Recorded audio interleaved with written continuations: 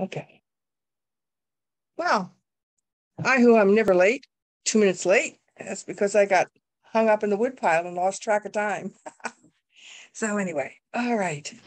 We're going to have two topics this morning,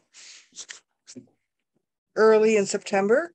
The first one is going to be on green manure, how to use it in your garden, maybe, and then frost. And as I said, what are we doing here? My technical help, the librarians are coming and playing with the computer. What's happening? Should be. It is on speaker. And what's Kelly? Is that's somebody's name? Yes. Okay. Well, hi, Kelly, if you can hear us. Hi.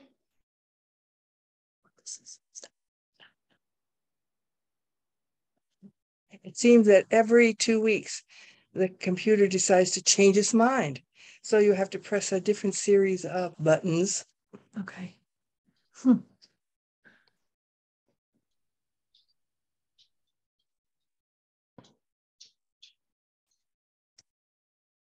You can keep talking, Mary Lou. Can I? Yeah. It's working. It's just, we're just trying to get the visuals. Trying to get the visuals. Oh, okay. Where was I? Green manure and frost. And we'll start with the green manures, but I want to show you later this wonderful book. And as I said, as I came in, I've read this book 2-3 years ago. I reread it yesterday and today.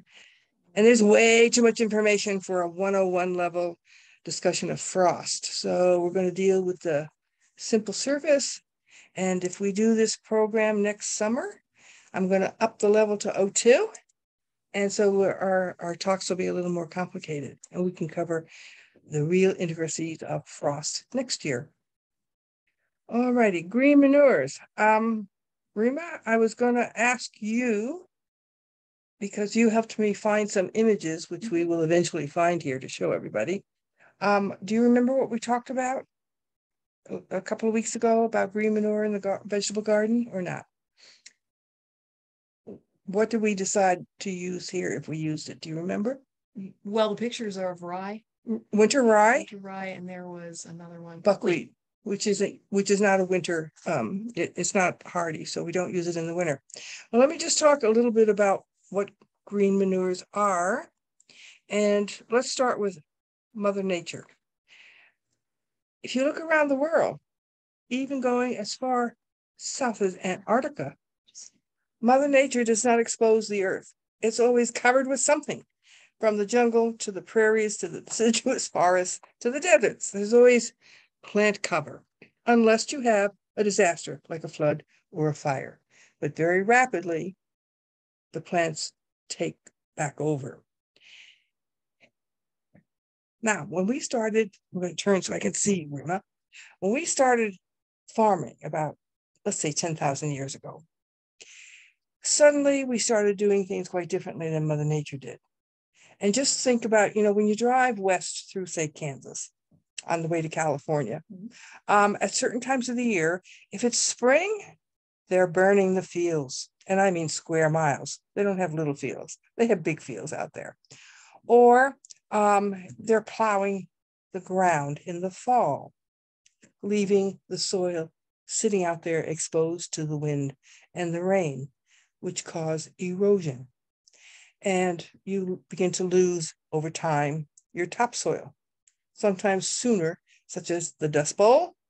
A lot of Oklahoma's topsoil wound up in California and the Pacific Ocean. No, wait a second, the wind blew the other way.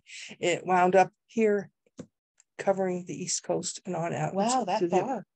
Oh, yes. They're now with the satellite or high-flying planes. The Sahara Desert? Now the winds tend to come from the east there, and you can see red cloud dust coming out the edge of Africa over the Atlantic Ocean. Wow. And if you were a soil scientist and used your microscope and you went down to Florida in the backyard, you could find Sahara red soil dusting your Florida sandy soil. It moves around. Okay. Sure does. Which, if human beings weren't around and had to feed ourselves, it wouldn't matter. Life goes on, everything changes. But it can become devastating if we don't take care of our soil. Now, maybe I better follow my notes, otherwise I'm going to wander around too far because there's too much to say in all sorts of different directions.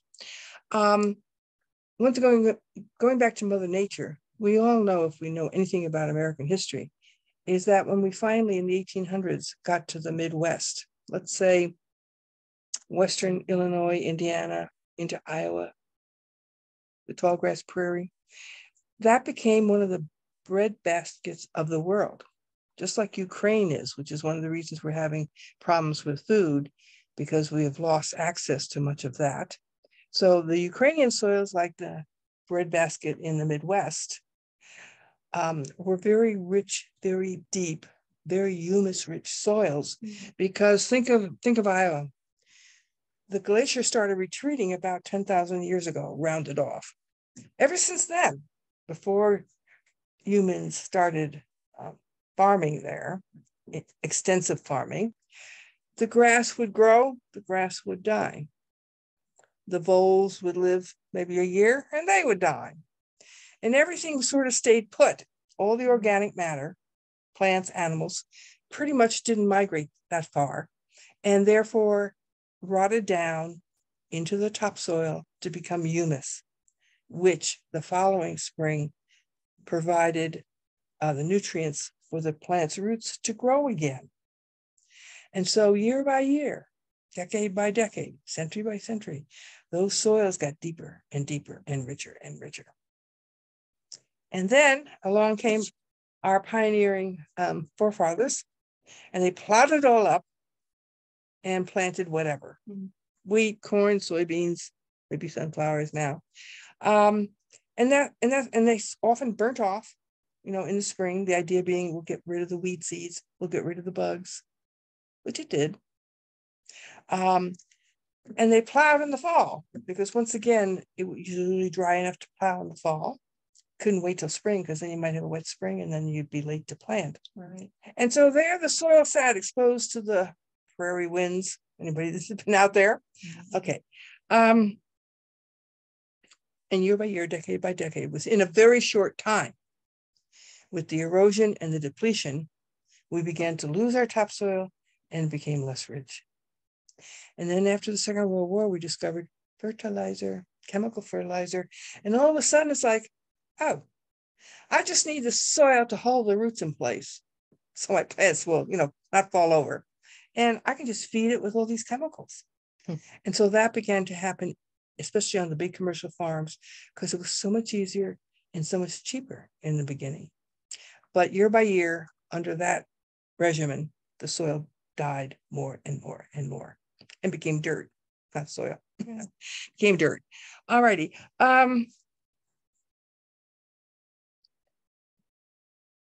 I think of it like a bank account. If you have a certain principal, let's say $1,000 in your bank savings account, and then every year you get a certain amount of interest, let's say $100. Now, if you live on the interest, $100, and leave the principal sitting there, you'll always have it. But with the modern farming, the way they used to do it, and many still do, what they quickly used up was the interest. That was that humus that built up every year. Right. They'd use that up, and then they started using up the principal. Yeah. And of course, what happens when you use up all your principal? You become bankrupt. You have zero left. And that's what's happened on many of those big super farms out in our Midwest. So in the vegetable garden, you could say it's a small scale, big commercial operation. Instead of 10 square miles of a wheat field, you have maybe 1,000 square feet of your vegetable garden. So nothing's going to be as drastic as we see, like during the Dust Bowl. However, there are many horticultural techniques involving several things, including green manure, that you can utilize that will help keep your soil and not dirt, and healthy, and therefore able to produce more healthy and more food for you in that same 1,000 square feet. Now, why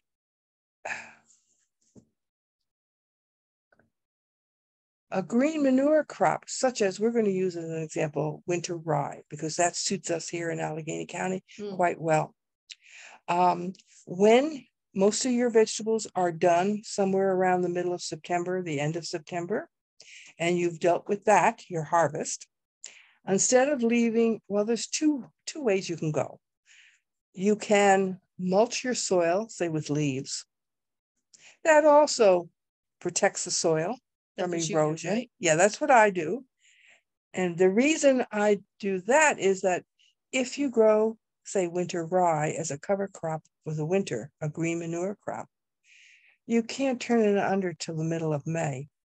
And if anybody's heard me go on and on about plant your stuff early, like the first week in April, if you're growing winter rye there, you can't do that. Because, you know, to get the benefit of the organic matter from the roots and the 6 or 8 inches of the green top, you really should wait till around the middle of May to turn it under. Oh, wow. Yeah. So it seems late, doesn't it? Yes. So that'd be fine for things like tomatoes, corn, pepper, you know, squashes, the things that you don't put in till the end of May. But that's a personal decision. Either way, mulching, say with leaves, or planting winter rye, you will be increasing the organic matter, which changes to humus, which feeds, releases the nutrients that are in the soil so the plant can absorb them. So if you want to try this, I would suggest winter rye. If you plant it by the middle of September, or possibly even the 1st of October, which is around the last frost, it will germinate and begin to grow an inch or 2 or even 3 before really cold weather sets in and it stops it. But the way we've been having our autumns lately, my guess is it'll stay green all the way into December. Yeah. My lawn stayed green. I was just thinking that. Very green. Christmas. So it's a good season for certain green manures. Then you wait. You don't want it to flower and set seed because you don't want rye in your garden as a weed. So usually around the middle of May, which is usually when it's dry enough to work the soil, you can turn it under, maybe flip it 6, 8 inches, let a week go by, it begins to rot down, and then you can sow your warm crops like corn or set your tomatoes out, or whatever. But I was also thinking, okay, before I go there, not only does it eventually add more organic matter, which is like the cream on the pudding in your garden soil, the more the better. It prevents erosion from both heavy downpours, which we seem to be getting more of lately. Either it rains or it doesn't rain, nothing in between these days, seems like. And it keeps the wind from blowing the dry soil, which when it freezes, it dries away. But the third thing, which most people don't realize, is that leaching of certain nutrients, especially nitrogen, that's still in your garden in the fall. And if you don't plant anything to absorb the nitrogen, it will leach away in the rainwater. Yep. And that's why we have all these problems with the algae blooms this summer, because of farm fertilizer runoff into the rivers and lakes and ponds. So if you can absorb that extra nitrogen by having the rye growing, it will be captured by the rye and then free to be used in the spring when you plow it under and it begins to rot down. So that's something most people don't realize, but it's another plus for doing that rather than mulching. Okay, but I was thinking we were talking, there's no reason why, say you have a corn plot that's, I don't know, 20 feet long and 5 feet wide. But as you know, the corn stalks are about 8 inches a foot apart, depending on the variety, right? Who wants to try and hoe to keep the weeds down? Now you could mulch, but why not plant some clover? Either the short white Dutch clover that you put in your lawn or the taller growing red clover, which you can sow at the same time as the corn because I believe clover is killed off by the heavy frost. Not sure the roots are, but the tops are. So in mid-May, when you put your corn seed in, put the clover in between in the rows. Now, it will do a couple of things. Like mulch, it'll keep the soil cooler as the sun, it gets hotter in the summer. It'll no, it probably won't keep the moisture in as well because it's using moisture to grow. But it'll keep the weeds down if you sow it thickly. And it doesn't grow that tall. Right. So it'll make like a rug. Yeah. Anywhere from 4 inches high to 8 inches high, 10 inches high, maybe for the red. And it's providing nitrogen, which corn is a hog for. Yeah. So the other, and I suppose you could also put it around your broccoli, although that goes out earlier. You can think about it. Things that are spaced out more in the garden, and then just sort of sit there and fill up, but the ground around them is bare. I was just thinking about trying to grow corn and the raccoon. And the raccoons. Like, well, if only the clover was something raccoons hated and wouldn't walk across, but no. Rima's problem is she's a vegetarian. Now, my daddy, if he were still alive, would take care of your raccoons and he would make up a nice stew with them. Oh, and a hat. Anyway, okay. The other thing that you can use, not so much as a green manure, but maybe a renovator. We looked up buckwheat, which is not a grass. Oh yeah, do you want to show pictures? Let's show pictures. Well, she's hunting up pictures. Buckwheat is a frost tender plant that grows about 2 or so feet high. And it does a couple of things. If you sow it thickly in the middle of May, late May, it takes about 90 days to harvest if you want the buckwheat for grains to make, not grains, seeds, I guess, to make the buckwheat pancakes, the flour. You have to let it go at least 90 days. So come late August, early September is when you would harvest the buckwheat for the grain. I guess it's a grain. Well, I don't know what it is exactly. You can Google it, guys.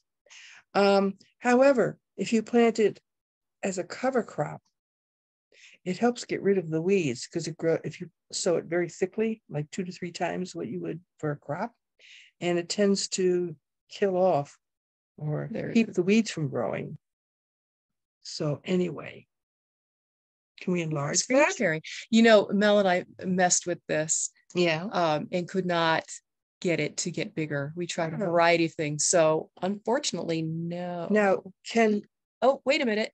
I was going to say, could Kelly make it larger on hers in spite of what we can do with ours? Yeah. So instead, I think, hey, Kelly, can you tell us if you can see this? Maybe if it's large. Kelly, you still there? Well, anyway. All righty. So, are you able to hear me? I think I hear somebody. I do. Can you hear me? Okay. I can see it. You did make it larger. Oh, lovely. Oh, okay. So it's a little fuzzy, but you get the idea that correct. Buckwheat is that flowering. Yeah. Plan. Good. Thanks, Kelly. All righty. Cool. Now we're going to move on to frost. And before we do, I want to, Kelly and whoever else is there, or if you're going to listen to it, sometime in the next couple of weeks. How do I hold this up? There you go. Does that work? Okay. This is an absolutely wonderful book, and I'm a real harsh critic. I don't give out A's very often. More often than not, there's C's and C minuses. Anyway, this is a great book, The Gardener's Guide to Frost by Philip Harnden, Harnden, Harnden. Now, it's 20 years old, but it's timeless. And except for one paragraph about the moon, he gets an A+. And I wrote in the side of the book, what? Next to his paragraph about the moon. So we won't even talk about that. However, it's very detailed and it's very complicated. And I realized as I try to sort it out and simplify it and get to the basics, couldn't do it in a half-hour program, especially a 101 level. So we're going to bumble along here and get the basics out this time. And if we do this program next year, I'm going to up make it a little more complicated. We can talk about, because I'm basically was a scientist once, so I get carried away by the science and the charts. And I realized that probably 95% of the world now, what do you do to get the weather report, Rima? Oh, I go online. Oh, you go online. I Yeah. listen to the radio. Oh, Or the Alfred Sun's we predictions. can't really get the radio where we live. Oh, Yeah. yeah. Well, anyway, most radio stations, even NPR, do not give a really good, they give a B- weather report. So anyway, but very, very, very few people want to figure it out for themselves. But it is fascinating. And so we'll just do one or two of those. I'm going to figure it out for myself and not believe the weather report or whatever. All righty. Now, frost, if we talked in the spring, we'd be mentioning different things because frost behaves differently in the spring than it does in the fall. So we're just going to deal with how can I extend my garden another 2 or 3 weeks by missing. We're going to avoid getting zapped by that first early frost. All right. Okay. Now you would think the climate is getting warmer and our falls are extending. The frost is moving further into the October, but because of our erratic weather that combines with this, you can never trust it, which is really frustrating. I think 30 years ago, when the frost came around the 21st of September on the average, it was you pretty much knew. Now it comes later. Like last year, the frost, remember, didn't come to the 18th of October. Yeah, it was late. Very late, almost 3 weeks later than the average. But it could have come 3 weeks earlier. So anyway, we here in Allegheny County have moved up into zone 5A, which means two things. The average coldest it ever gets in January, usually January, is -20. And that means also the frost-free period has shifted now from the middle of May, it's backed up 10 days, to the 1st of October. It moved up 10 days. So now we have, on the average, 140 frost-free days. Usually from the middle of May to the 1st of October. Now, one problem with listening to the local weather report, now when I read the week's report in the Alfred Sun, I always subtract 3 degrees in the temperature because I live 400, 500 feet higher up, on the top of the hill. And so the temperature changes if everything else is the same. It's not like a cold front coming through. So if Kelly says it's going to be another Kelly, I don't think you're the Kelly that writes the weather report. Nope, I don't. Because, huh? Nope, I do not. Nope, I don't. Okay. If Kelly says it's going to be about 76 today, I say, well, that means up on my hilltop, it's probably going to be 73. Okay. And I'm always windier up there also. Yeah. So this is what is known as a microclimate. So you have the general climate, maybe all of Allegheny County would more or less fit into that, or maybe even Western New York, or maybe even the Northeast has a sort of a similar climate. But you live in a particular place, and how your land slopes, what kind of wind you get, how high you are altitude wise, all that is, all that's going to affect. Years ago, when you could hardly ever grow anything but Concord grapes in Allegheny County because it was just too cold in the winter, my German friend who came here from Germany as a young man had on his farm, there was a stone foundation left from a barn that had been taken down. And it was about 8 feet high and about 2-3 feet thick and about, 20 feet long. And on the south side of that stone foundation wall, he planted 3 grapevines right up against the stone wall because they were protected from the wind. They had that extra sun. The stones would heat up during the day and then radiate the heat back at night, keeping that little area warmer than it would be otherwise. Yeah. And he grew whatever, I forget what they were, green grapes that normally would not have grown here in Allegheny County because it was too cold. So you have to figure out where your warm spots are in the garden, because that's where you want to put your peppers or your tomatoes or your watermelon or your eggplants, right? The things that are hardy, they can go in the colder spots.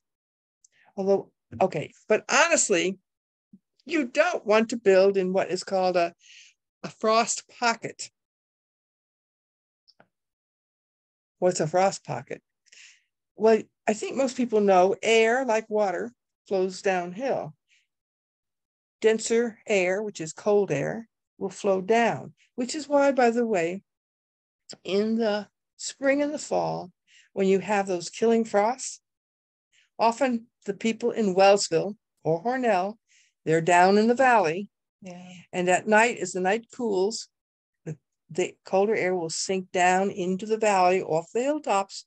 And often they will get zapped, and I won't, because I'm like 800 or 1,000 feet higher than Wellsville or Hornell. So frost pockets, say you have a very gentle slope.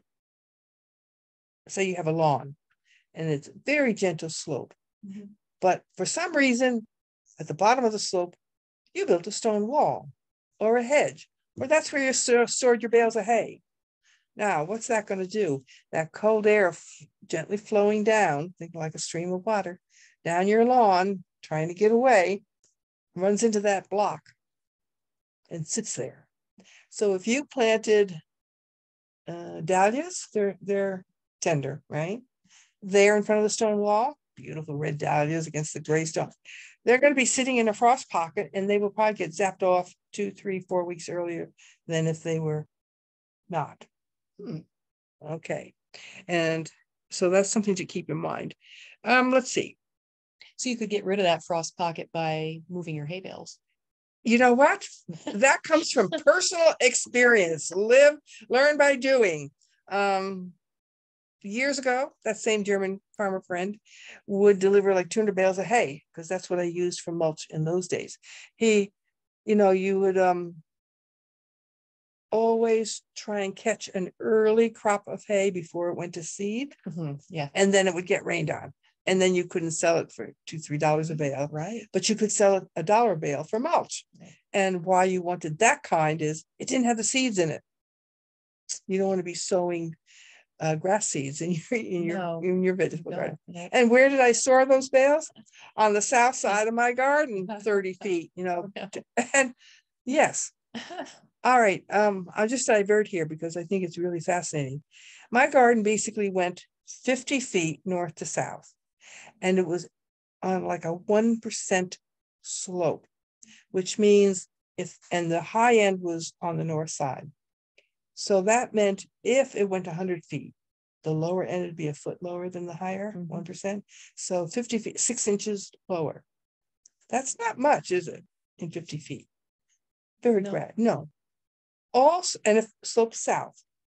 Also, right behind the north end was a row of a windbreak of Norway spruce the kids years ago had planted. So the garden on the north end had a little more frost protection for 2 reasons. It was close enough to the overhang of the woods that acted as a blanket. And it was a wee bit higher than the low end. And every now and again, if the temperature was just right, just around 32, plus or minus, or if it was slightly snowing, just at that 32-degree point, you could see a line in the garden about 20, 30 feet down from the north end, a little more than halfway down. There'd be no frost.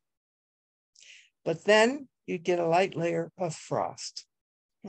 Just that slight difference in elevation. That's amazing. It is. Well, you see, yes. And I remember once I used to do a craft show down in, what's the town? 100 miles south in Pennsylvania, down 15. And you come down out of the mountains on that 2-lane great road. And then there's the ridge that runs north-south on your left side. And it was April, but there had been snow. But you saw the snow line, and it was the same thing. Yeah. It just went, well, which way would it go? Yeah, I guess. The lower you got, it had rained and not snowed. Right. Yeah. Yeah. And because the road was sloped and the hill was sloped, the snow line was sloped. So yeah, it's really fascinating. Alrighty.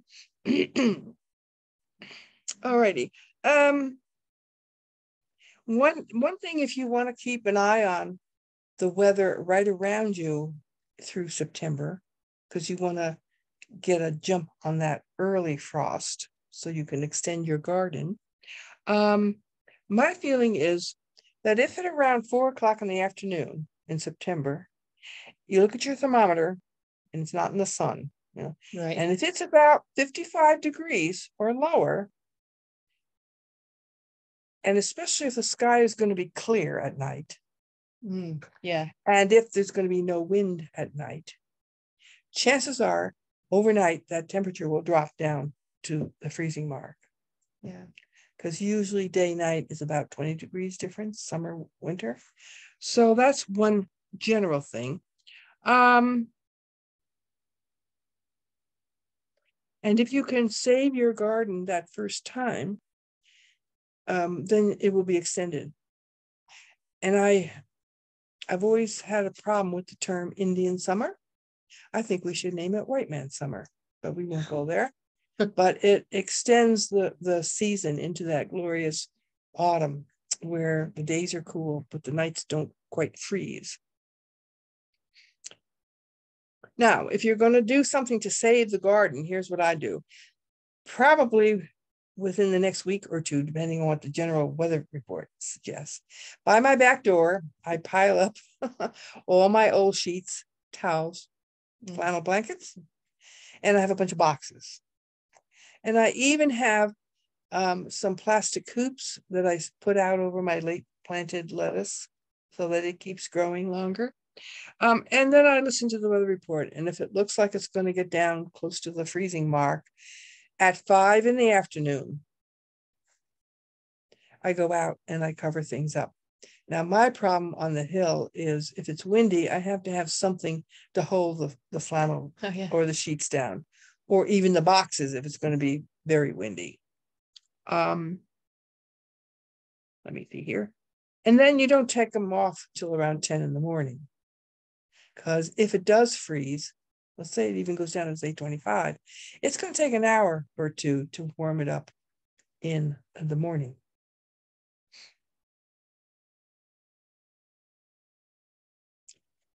Now, another thing that most people don't know, we mentioned in our June Zoom talk that I suggested you don't mulch your garden until the middle of June. And the reason for that was the soil was cold from the winter. And for things to germinate, different peas will germinate in 40-degree soil, but tomatoes won't. Everything has its own little narrow range, which they like. So you want the soil to warm up so things will grow faster also. So you don't mulch your soil to keep it covered and cooler until around the middle of June. The opposite is true in the fall. Your soil has soaked up the sun's radiant heat energy all summer long, even under a mulch. It's gotten warmer and warmer. And so, let me think. Let's say you have just one row of lettuce, and it's about 5 feet long. So a nice sheet from an old bed sheet will do just fine. So what I would do is I would put, if it's only 5 feet, I put like 3 stakes that would be maybe 18 inches high or so. And I would toss a sheet or a flannel blanket or a big towel over them, and it would make like a tent. And then I would have to put something on either side so it didn't blow away. However, if you had taken the mulch away, now you have the tent to protect. It'll keep the heat that's there from radiating, but this heat from the soil will also radiate back into the air right around your lettuce plants and make them a wee bit warmer than they would be otherwise. So you want to do that every night? No, I would just maybe in early September, just remove the mulch, or or the middle of September. Yeah, of the things you want to cover and prolong their growing season. Okay.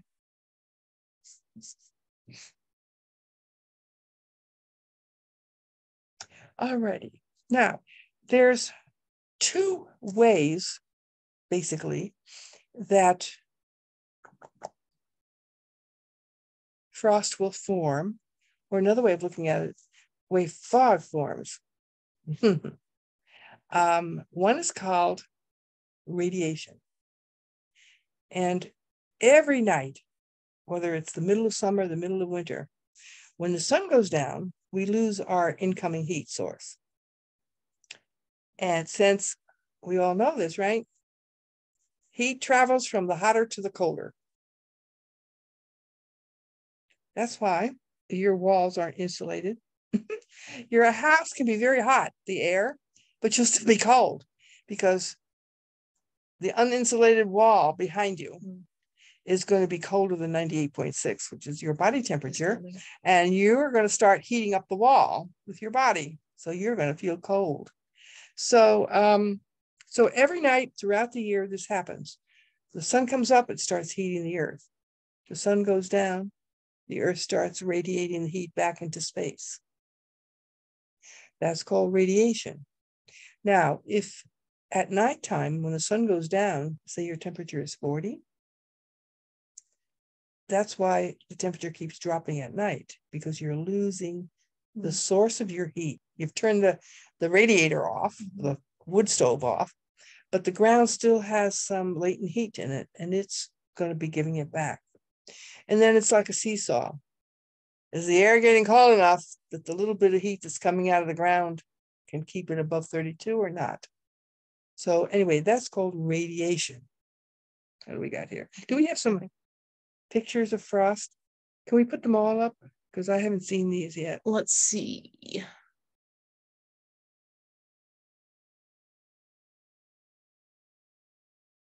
Here's frost. This is a pretty one. Oh, yeah. Jack Frost came by in the night and painted your window. Can you tell if that is a spring frost or a fall frost? Oh, no, I can't. And I'm not sure there's a difference in that. It's a really amazing pattern. It is. We'll get into why that is in a few minutes. Okay. Okay. What other kind of pictures have we got? Let's see.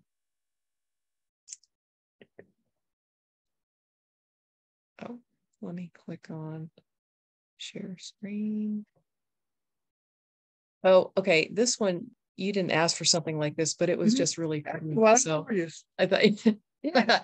Okay, we can all admire this. And that is probably the same kind of frost, which I'm going to call a hoarfrost, meaning white. And we'll talk about that in a few minutes after I talk about the second way we get frost.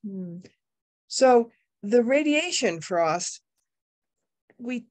tends to be a mild frost, and we usually can save our garden. However, you've heard of, what do they call it? The Alberta Clipper. Have you ever heard of that on a news report? The Alberta Clipper? That's usually in winter. And it's a polar continental air mass that comes down out of Canada, the Northwest, out of Alberta, Saskatchewan. And then the temperature just plummets. The whole air system moves through. It has nothing to do with the radiation, which is gradual. And sometimes it drops 20, 30, 40 degrees, like overnight. That's pretty severe, but quite often 20 degrees. Now that's a killing frost or a black frost. And there's probably not much you can do unless you're really fanatical about it to save your garden at that point. Okay, now I want to, I do have one of the images that I have here is, you go find them while I find my chart here. Why did I put a piece of paper into it shows hoarfrost versus rime frost. Oh yeah. And look at that. those, I mean, that's just Okay, which is that one? Rime, ice. Okay. And this is asking And which is which, like, oh, because it's in one direction, it's usually from a fog and the wind. So I would guess that's the rhyme. Wow. yeah, I mean, some of those are Yep. pretty intense. Okay. Before we can explain what's going on here, how are we doing on time? I get lost sometimes in that. We have about 15 minutes Left? Yeah. Okay, we have time then. We have to talk first about humidity and dew point. Everybody's had the experience. It's a hot day, kind of humid. And boy, would a nice icy glass of lemonade be great. So you get the glass out of the cupboard, you put in some ice cubes, you pour in the lemonade, and almost instantly, the outside of the glass is coated with dew, really, moisture. Well, how did that come from? It's like, where did that come from? It's not raining. Well, just very simply, warm air can hold more moisture, water vapor, water in the gas form, than cold air. So the warmer the air, the more potentially humid it can be, up to what they say 100%, which means for that given chunk of air, at that given temperature, and probably at that air pressure, forgot about that,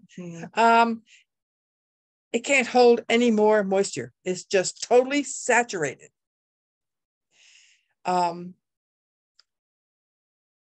So the dew point is, what is the temperature at which a given body of air at a certain humidity is saturated and therefore begins to condense out, which is why clouds form, and why the water on your cold glass forms. So the dew point is the temperature at which a certain humid air mass will begin to participate out as dew if the temperature is above 32. So most spring, summer, fall, when we have humid weather, which is becoming much more common now than it used to be, you wake up in the morning and the grass is covered with dew, or with those beautiful spider webs that were out there in the grass. They're covered with the dew. However, I got to look at the book because it gets kind of complicated. I don't want to forget what's what. If your temperature in the morning or overnight is 32 degrees, is going to go down below 32, say 32, and your dew point happens to be below 32, which is possible. Nothing says the dew point has to be up here at 80 degrees or 60 degrees. It can be down at 20 degrees. So the temperature starts dropping at night, passes 32, but doesn't reach the dew point until it hits 20. Then it's totally saturated. But instead of coming out as dewdrops, it comes out as frost, what we think of Jack Frost, as pure ice crystals. We all learned in 8th grade or whatever, everything has 3 phases: gas, liquid, solid. And usually you go from one to the other, and vice versa. You don't skip something. But in this case, it goes directly from the gas in the air, the water gas, the water vapor, to the ice crystals, skipping the water part. And that's when you get the hoarfrost, the white frost, Jack Frost. And it's on the surface of your leaves or the trees. And it's individual crystals, and usually it does not damage the plant enough to kill it. There we go. Isn't that beautiful? Yeah. Sorry, Kelly. It's a little hard to see because it's I try to make it bigger and then it loses. Okay, now let me see here what's going on. Darkness. I can't tell from looking at that what kind of frost that is. No, I know I can't either. To go outside and say, aha. We get around here what I've seen more around here in the last few years is we'll have the ice storm. That's totally different. Oh, where everything is outlined in the ice. Yeah, that's different. I mean, that's Well, we can talk about that after we get amazing. through my frost things. Okay. Now, okay. And I want to be sure I got this right here. Right. The third case is, once again, the temperature is going to be dropping past 32, going on down, but the dew point is quite a bit lower down. Maybe you'd have to reach 15 degrees before you hit the dew point. So what happens is the moisture in the air hits 32, doesn't make frost because it hasn't reached its dew point. But the liquid in the plant cells freezes at 32. That's what causes the black frost. That's what kills your plant. Yeah. Because when the ice expands, within the cells, that's really sad ruptures the cell membrane. Yeah. And then in the morning when it thaws, all the liquid leaks out. It's like dehydration, like you didn't water your plants, and they're dead. All righty. And the last case is, the dew point's above 32. So the moisture starts coming out as dew. And then if it keeps going below 32, all those little dewdrops freeze as little ice balls on the surface of your plant. As really small, tiny? Yeah, like dew would be real tiny. Have you ever looked through a dewdrop and seen something upside down? Yeah. That's a whole nother optics thing. Yeah. Now, what you said about freezing rain is something totally different. That's when the surface, like your road, your steps at your house, your car, overnight, they all got down to, let's say, 28. So they're below freezing. But a warm air mass has moved in up in the atmosphere. And so it's raining. And the rain hits the super cool surface, instantly freezes. Okay. So you have a glaze of ice. And because it's thin, and they usually think of black roads, that's why we call it black ice. Black ice, yeah. Yep. So anyway, okay. After I've totally confused you on all of that. Where's my page 4?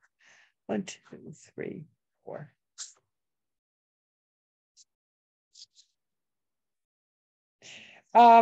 You can look up online. I'm just going to list a few. I would suggest come the middle of September, late September, when the chance of frost happening gets greater with every night, that you harvest. Hopefully you've planted your tomatoes. So and you start harvesting. You don't want your pumpkins to get frozen. Your beans are going to be killed, your tomatoes, your pumpkins, your squash, your watermelon, your peppers, those are all warm season tender crops. So they're pretty much going to be done in. However, the following you can keep. There's hardy and very hardy. All greens, whether it's spinach or lettuce or beet greens, they're quite hardy in that I'm guessing 28 degrees they can survive without too much damage or any. So will broccoli, radishes, and potato tubers. A frost will kill the tops of the potatoes. Oh, yeah, okay. But the tubers will be okay for another 2, 3, 4 weeks before we have a really hard frost. Then the very hardy, which actually, if they're in a part of the garden that doesn't get too wet over the winter, and you mulch them heavily, will keep all winter long. Those include beets and carrots, and evidently cabbage and kale. Kale? Yes. As a matter of fact, this fellow says that kale can freeze and then thaw and be fine. We should try that this year. And then there's what I call the super, super, super hardy. And these 3 all taste better after they've been frozen once or twice. Now, I don't mean down to 0, but down to 25 or even 22 or something like that. Your Brussels sprouts, your parsnips are famous for that, and your rutabaga, which I guess I knew and forgot. They will all be sweeter because freezing changes the starch to sugar, which is why you don't store your potatoes in your refrigerator, because you'll wind up with sweet potatoes, not the sweet kinds, the white kind, and they don't taste right. Yeah, potato. Right. So anyway, Kelly, if you're still there, do you have any questions?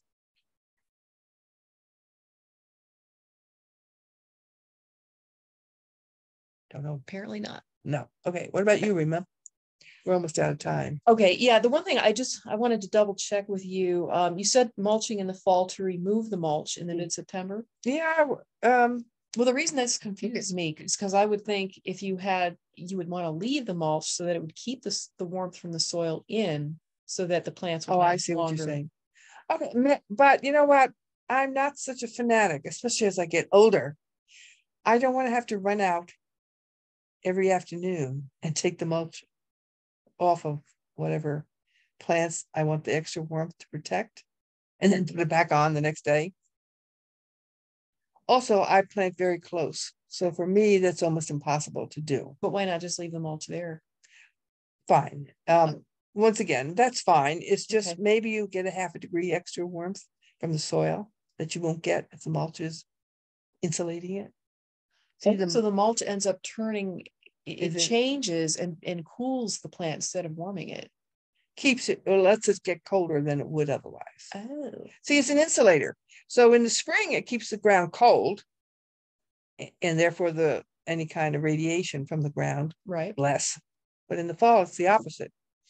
It keeps the warmth in the soil. But don't you want that? Chances are at that point, the things aren't growing that much. They're just sitting there. Okay. The carrots aren't probably getting any bigger. Okay. But they're staying fresh. Okay. That's my guess anyway. Because I know I've tried to grow some things, in the spring it says 60 days to maturity, but in the fall it's always more than that, because your days are getting shorter and cooler. Okay. Whereas in the spring it's the opposite.